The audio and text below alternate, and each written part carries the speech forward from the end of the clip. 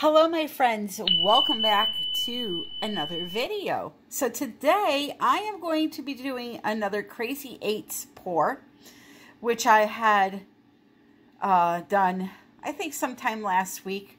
I will link the video below. It came out phenomenal. I'm going to show it to you in a minute, resined. And I thought I would go over some simple mixing directions that you can use for all types of acrylic pour techniques that are considered the average consistency type of pour.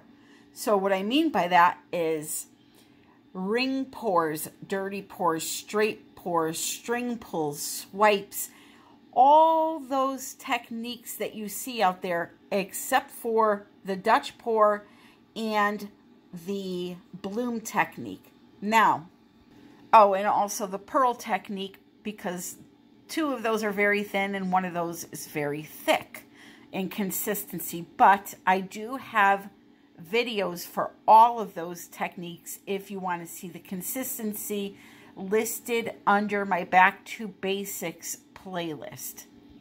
If you are new to acrylic pouring, first of all, you're on the right channel because all I do is teach how to do it. And second of all, you need to know that each technique can be done several ways, and you need to find the way that suits your budget and suits the outcome that you're looking for. So for example, today this Crazy 8 pour that I want to do, it's done with a regular basic consistency as the others that I mentioned. But you can do it several ways. You can do it with ready-to-pour paints that are already mixed for you. All you would have to do is pour some of this into a cup and then pour it right onto your canvas, and voila, you're done. If you want to have some crazy cells pop out, add a few drops of silicone to each color. This is the simplest way to do acrylic pouring. Another thing that this teaches a new person is what the right consistency is for all of the techniques except for those three that I mentioned. This product right here that you can buy at Michael's online or in store, it's the perfect consistency. So if you're struggling with consistency, and let's say you don't even want to use these, but you're struggling on consistency, go buy a bottle just so you can see what the average consistency of acrylic pouring should be, okay? So as I was saying, you can do this pour with ready-to-pour paints, or you can make your own paints. Now, you can do a paint, any brand, mixed with some water and glue, and get some pretty amazing results. If you add silicone, you can use Floetrol water and glue. You can use Floetrol and water. You can use an actual pouring medium. And depending on the type of paint that you're using, you may not have to add water. So, for example, if you have fluid paints like gold in here, and you use an actual pouring medium, it's the perfect consistency. You don't have to add water. I have an older video, and I will try to remember to link it in the description. 6 different recipes for acrylic pouring. Now, why do people want to use different recipes if one works? Well, again, it depends on your budget. Using a pouring medium is a little more expensive for some than using just water.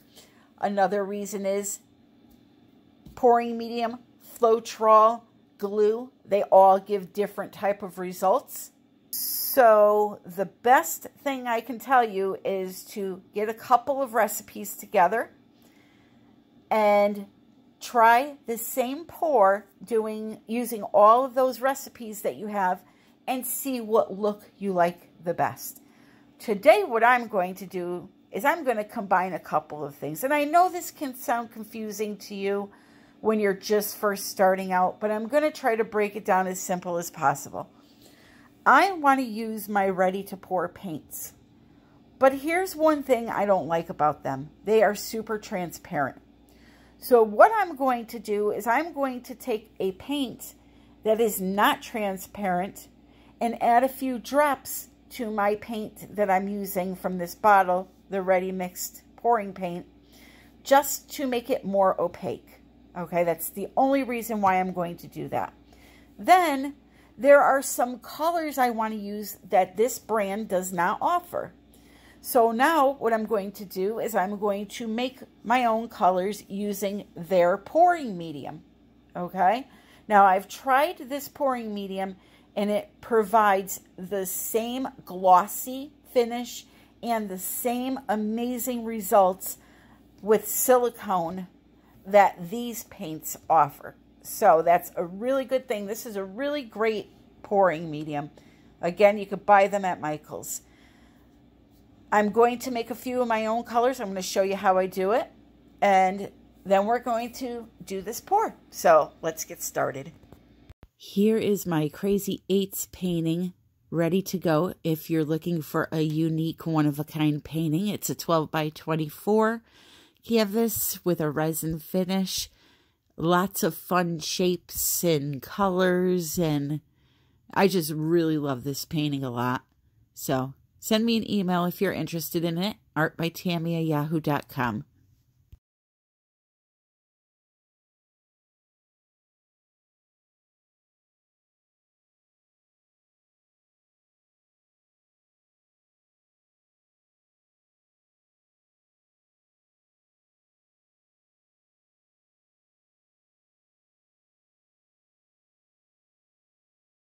So as I mentioned, I want to deepen up some of my colors because they are super transparent.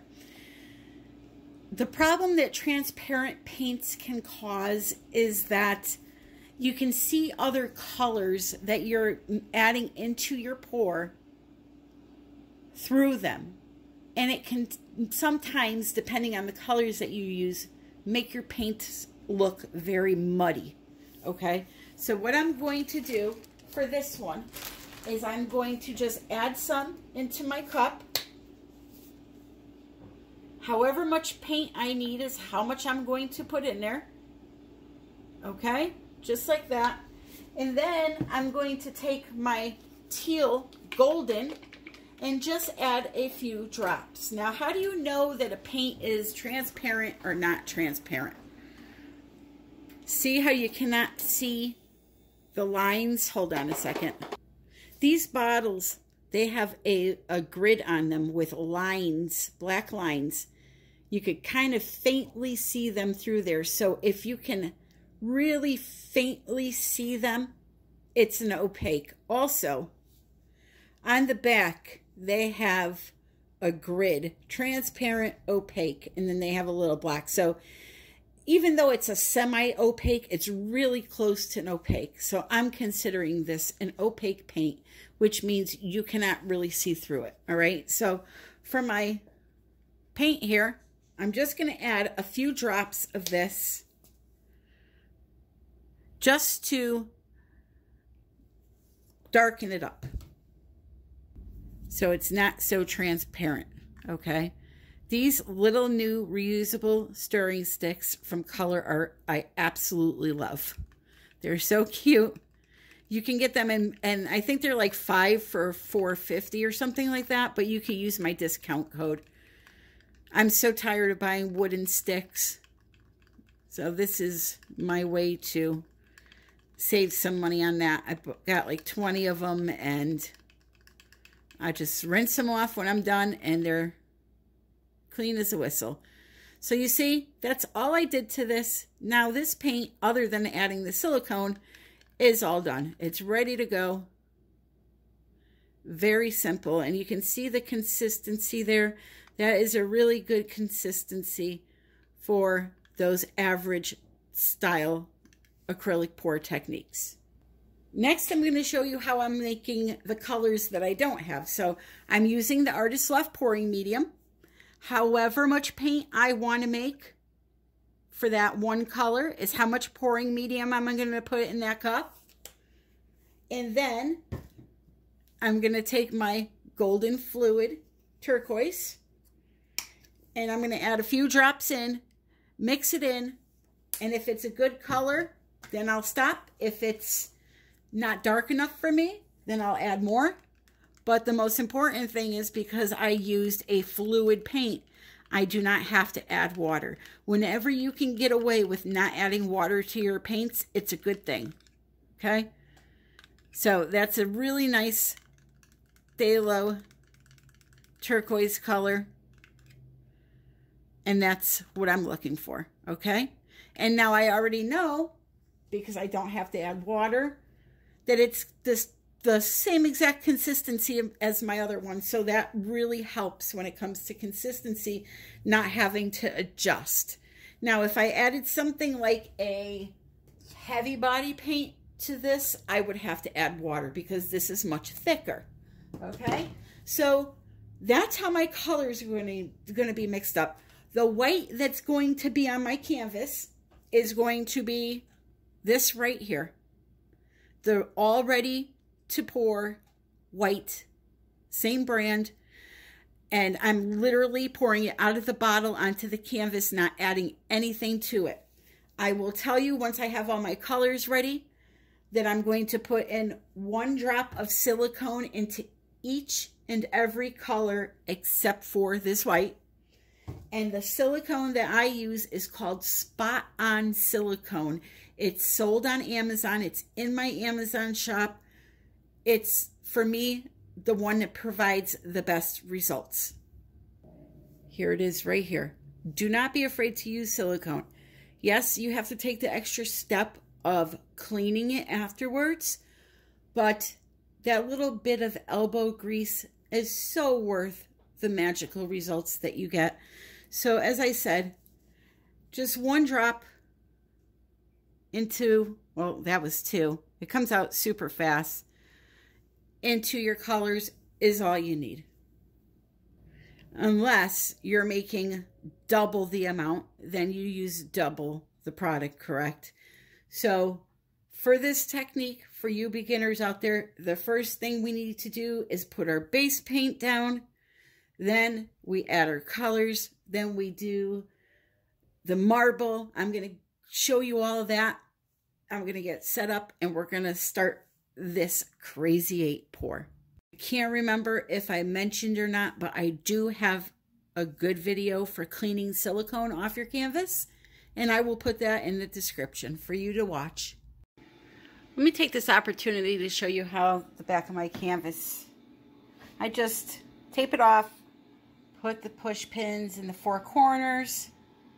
That is my signature and wax seal that I affix to all my paintings. Very simple.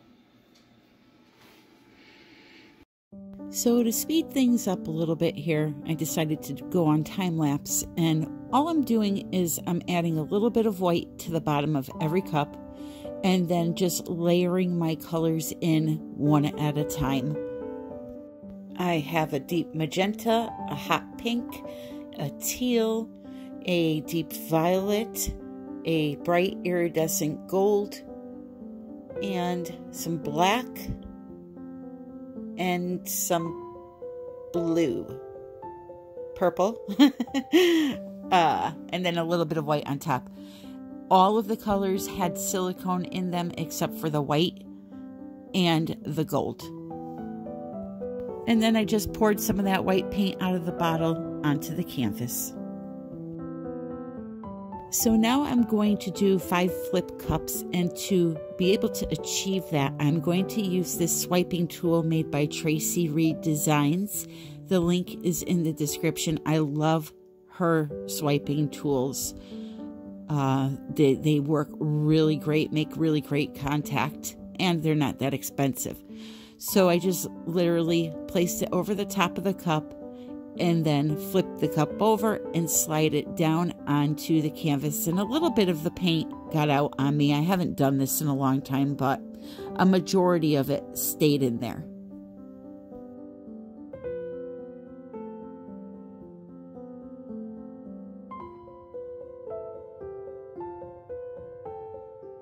So when it's time to remove the cup, you want to slide it and pull it off.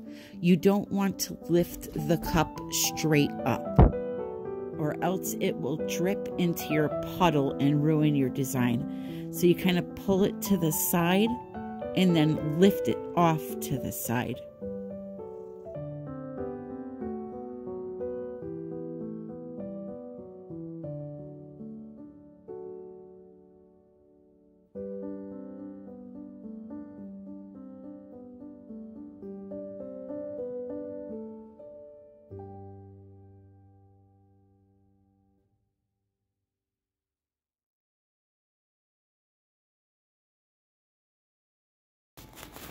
Before I go toss my marble in here, I just want to show you. There's a few cells, but watch, wait until I'm done with the marble and watch what happens when I torch this paint. You just will not believe the cells that erupt out of this. So, I'm going to put my marble right in the center, just like so. And let's roll it around, baby. Hey, here we go. Let's see what kind of magic.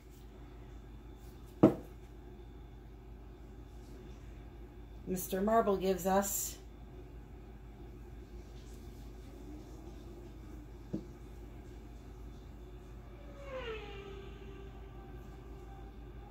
I'm telling you, this is so addicting.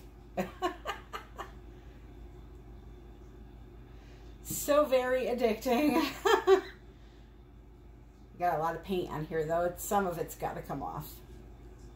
So just going around, round, and round and round she goes. Where she stops, nobody knows. Woo! I almost lost it that time.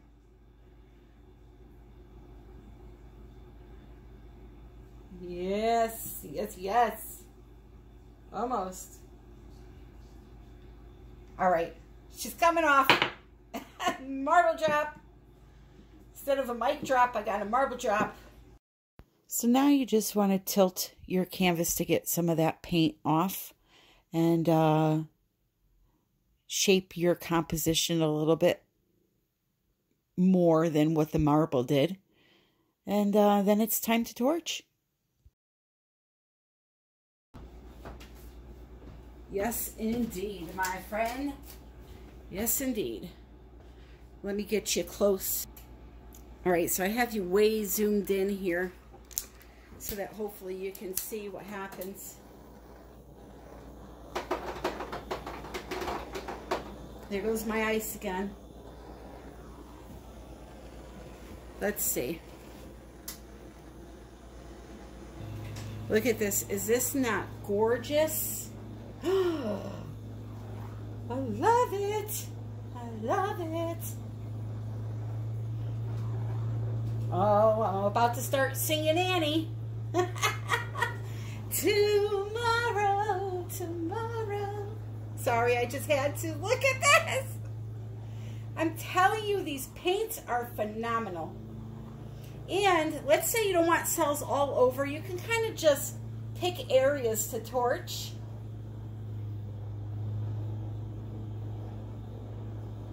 And leave it at that. Big Mama loves me some cells though. Let's go around this way. Oh my goodness. I'm going to hold you guys in my hands while I do this. I love it. First of all, look at these. Look at these. Okay? That's the first thing. There's a heart. I see a heart. There's a heart in here. There's hearts. A heart. Where is it? Right there. Okay. I'm too excited. Hold on. Okay. Watch this area.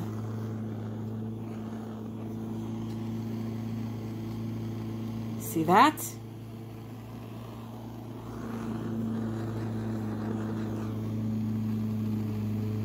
See them developing?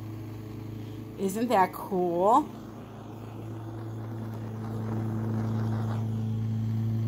Sorry, it's hard to do this and hold the camera at the same time.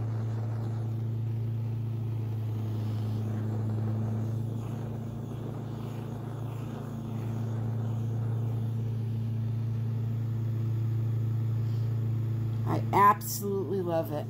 Again, do not be afraid to use silicone. Look at that. It's just so cool.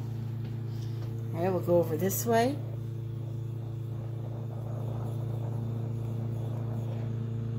See what we get there. Yeah, I love it. All right, so I'm going to finish torching this bad boy. Oh, those look like nipples. Doesn't it look like a nipple? Bing, bing, bing. Oh, boy. All right, let me finish torching this. Well, that's done. You saw me, oh, by the way, you can even torch the sides if you want. You saw me methodically torching so that it wasn't in, I have some places where there are no cells. This is just, I miss this old school kind of pouring, I really do. Just, you know, some flip cup and some silicone. You can get some really magical pieces out of doing something so simple. And then if you take it a step further and go in and hand paint, block some of this out, and maybe make Elise Fournier does it the best. If you ever want to see somebody take an acrylic pour and turn it into something magical, go watch her, because, you know, it's just bonkers. But anyway, there's a lot of crazy looking things, including my 3 nipples here. Actually, they're all, oh boy.